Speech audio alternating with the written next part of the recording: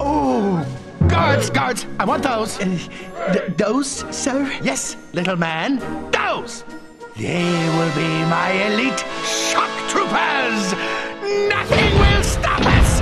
Nothing! Today, this toy store! Tomorrow, the world! Well, perfect, yes, it's perfect. Can have a big day tomorrow. Someone make me a sandwich. Colonel, Vicky and I just had a horrible thought, sir. If this serum can reverse the effects of plastification, what's to prevent them from finding and reviving Plastro? Well, we may have this war wrapped up before they can find him. What? What? How? We've just verified information taken from an informant that identifies the location of Field Marshal Tannenberg. If we capture him, the war will be over. Who's this informant?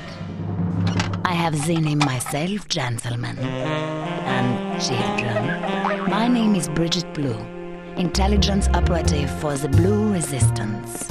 And who are you, my rugged darling? Sergeant Sock. Sergeant Talk, ma'am. Listen up. We will assault Tannenberg's secret base tomorrow. Excuse me. I will let you get back to this important work. Perhaps we can meet again, Sergeant Hawk. Maybe in a warmer setting?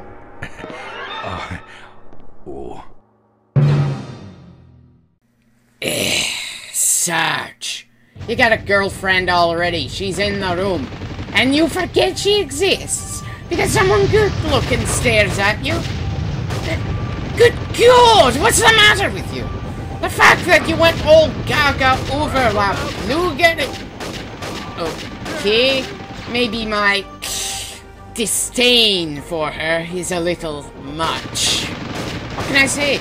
I don't much like seductive characters unless they're done extremely well. And she doesn't make the cut. Anyway, this is the first of many good missions in the game.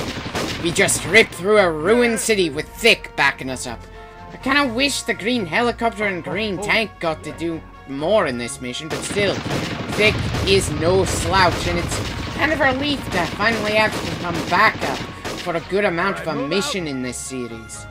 Granted, the enemy's more explosive happy in this mission, so you've got to take a few hits for Thick, or he'll eat it pretty fast.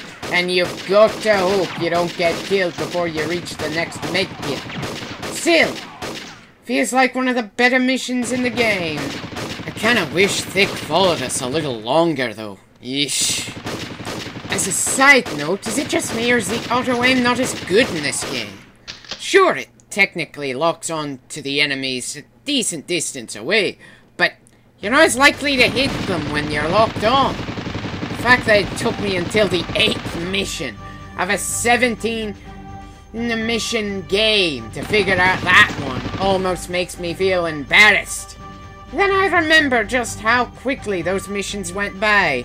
And yes, I am using the machine gun even though we could get through with just the regular rifle. What can I say? The number of enemies this mission throws at you at once actually makes it feel reasonable to want a better firing rate. And the annoying discovery about the auto-aim in this game makes me think the rifle isn't the best weapon for this mission. Another side note, it's almost sad how this mission is the first one to really make me pay attention to what's going on screen.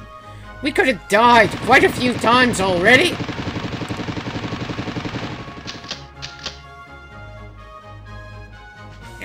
Damn it, have to find just the right spot where he won't shoot at us. There we go. Very rare that we need to take cover in army, man. And while we could have taken him if we charged at him, then we'd have to deal with these guys on top of that bastard. Jeez! Didn't take long for machine gunners to start getting annoying in this game. Literally the mission after they started becoming common again. Now that I think about it, wasn't there one in the second mission of the game? Good to go. Good God. Hasn't been that long since I was working on the commentary of this game, and I'm already forgetting the details? How is that possible? The game isn't that long!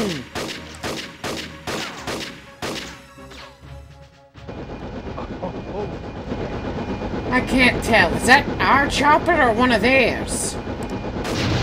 Exploding on a helipad without even being shot.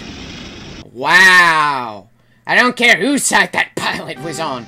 We need some aces in the sky now in order to make up for that painful show of incompetence. I don't care whose side they fly for.